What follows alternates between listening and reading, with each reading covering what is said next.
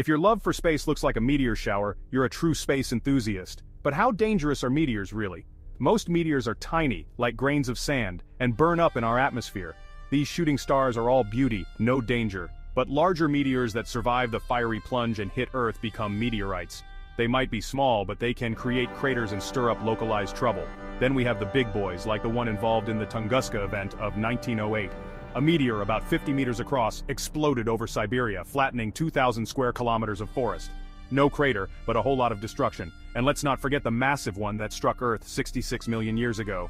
This one, around 10 kilometers wide, hit near Mexico, causing fires, tsunamis, and a nuclear winter that likely wiped out the dinosaurs. Today, NASA and other agencies track near-Earth objects to keep an eye out for potential threats. While catastrophic impacts are rare, smaller ones are more frequent.